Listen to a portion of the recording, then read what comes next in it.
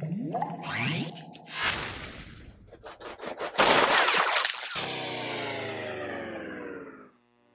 Miranda Miner, this is Coach Miranda Miner and welcome to another edition of Coach Miranda Miner Learning Series. No, this is a special series kung saan Coach Miranda Miner will be talking about is it time? Is it time to declare independence sa iyong work today? No? Is it time to resign and do full-time crypto trading? No?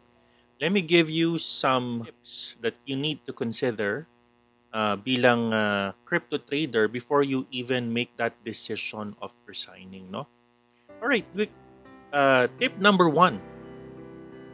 Make sure you have 6 to 9 months worth of your savings, no? Mahalaga yan because worth of your savings equivalent into your fixed cost. No, so for example, pakita ko lang sa inyo ng mabilis, no? Mabilis lang na for example, in a month, umaabot ka let's say ng amortization ng iyong bahay at ng iyong kotse, 50,000. Tuition fee ng mga anak mo, 5,000 pesos. Utility cost, 10,000. Mobile phone, kuryente, tubig, association dues, etc. kung meron man. Insurance fee, 2,000 pesos. Groceries and fuel, maliit na yung 10,000. Bayad mo sa yaya mo, 8,000 per month. And of course, ang total ng fixed cost mo per month, ilagay mo na yung 5,000 emergency fund mo, it's 90,000 pesos per month, no? And then of course, total of around 9 months, aabot ng mga around 810,000, no? Ang iyong kailangan savings, no? Before ka pumunta sa iyong bagong gig, no? Important 'yan, no? Important 'yan because hindi lang naman fixed cost, no? Of course, you've noticed na lagyan ko rito ng other emergency cost because totoo 'yan, from a real life scenario, marami tayong mga bagay na kailangan mo i-consider before ka mag-let go ng iyong mahal na trabaho. Alam ko nakaka-stress, no? It's very stressful, but I just want to make sure I give you the reality of things, no? Dahil sa bundong ito, bawat galaw mo merong gastos, no? All right, and of course, you need to consider ang tinatawag nating number 2, have a health and insurance coverage, no? Sa panahon ngayon, kapag ikaw ay walang insurance coverage, malaki ang problema mo, right? Because either A, wag naman po sana and something happens, no? Maraming sa mga tao ngayon na kahit napakaraming pera, they end up selling their hard assets like their cars, their house, their property because they have no health coverage. They have no health coverage, they have no insurance. Tatandaan ninyo, ang insurance is really, really important in crypto trading. Yan ang tinatawag nating foundation of an effective crypto trader. Kasi kung wala kang insurance, you don't go to speculative trading. Tinuturo yan ni Coach Miranda Miner sa kanyang personality assessment. If you score below 17 sa assessment niya, you're not gonna be for crypto trading. So important yan. You need to have a health insurance coverage and you need to have PhilHealth. You need to have at least HMO. Right? Kasi you would never know. There could be other things that we would never know. Right? And then another tip, baka kasi naboboard ka lang. Let's go to Miranda Miner tip number 3. Baka in your current job today, baka you just feel that it's not meeting your skills or your needs and you're just demotivated, no? So don't declare independence yet from your work. Find another job that meets your skills, no? Meets the culture na pwede ka na isa kang that you could explore your creativity, bilang empleyado, you could further harness your skill set, no? And find that, look for your career appetite and look for that environment. Don't just give up agad, no? Find another alternative job because kung masaya ka lang in your salary, right? Hindi ka masaya sa trabaho mo, masaya ka lang 2 times in a month, which is your salary day, the quincenas katapusan. And that's not what you would want, no? That's not what you would want. Alright? Kasi, there are other potential work na kailangan mong pwedeng mangyari, no? Na hindi mo lang siguro nakatagpuan pa. And maybe a change of environment can help you, no? Alright, another tip number 4, no? Grow business on the side muna. Huwag ka munang umalis, no? While on the side, do a side gig. Maghanap ka muna ng side gig that could be a passive income for you. For example, crypto trading, cryptocurrency trading, no?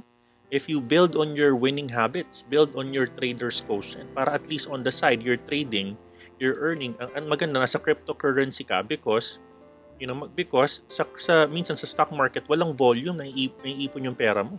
But in the cryptocurrency trading, your money is the money is liquid. The flow exchange of hands is really liquid. Right? So grow a business on the side. Either it is a manufacturing business or small sari-sari store business, a small tindahan, loading business, Gcash business, I don't know. It's up to you.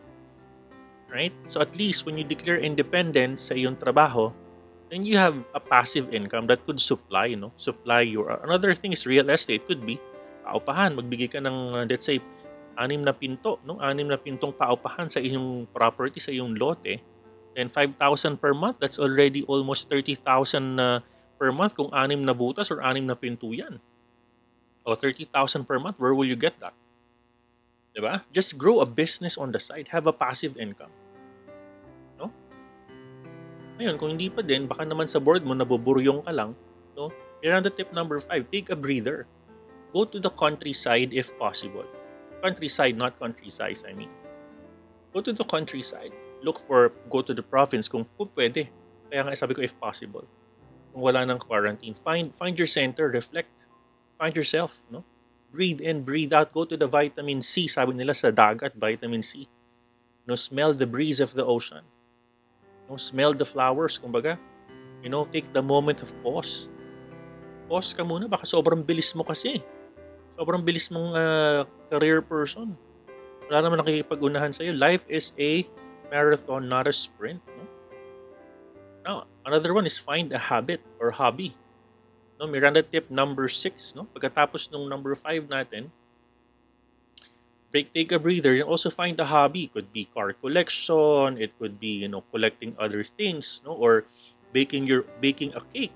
No, find a hobby, find a diversion para yung stress mo sa work hindi na uubos sa puro work. And karamihan sa mga single kasi wala kayong outlet of stress, wala kayong anak. No, so build a hobby. No, learn. Punta kayo sa videos ni Coach Miranda Minor.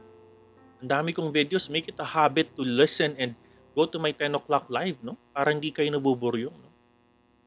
Alright, and of course, before you resign, tip number 7, think of your family, not just yourself. Advance ka at mag-isip bilang tatay, bilang nanay. Think of your family kasi your family will rely on you, no? Hindi lang ikaw, lumalaki yung mga anak mo. Think of that as a future investment. No? Future investment. Right? And then last but not the least, tip number 8, if you really want crypto trading to be your source of income in the future, then you need to invest on learning.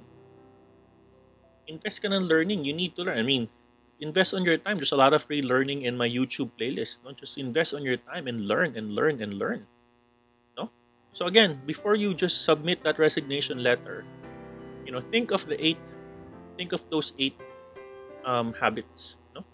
Make sure you have 6 to 9 months worth of your savings. Make sure you have a health coverage. Maybe change your alternative job. No, grow a business on the side. Take a breather.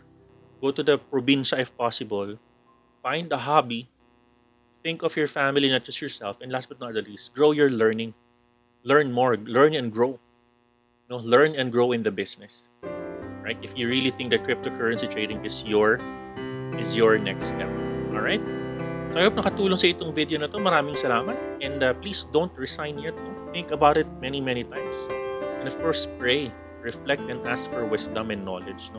Ask for discernment. And, I'm sure that, our faith will help us find our center. All right. With that said, thank you so much. And I hope this is something na nakatulong sa inyo this Independence Day. Thank you.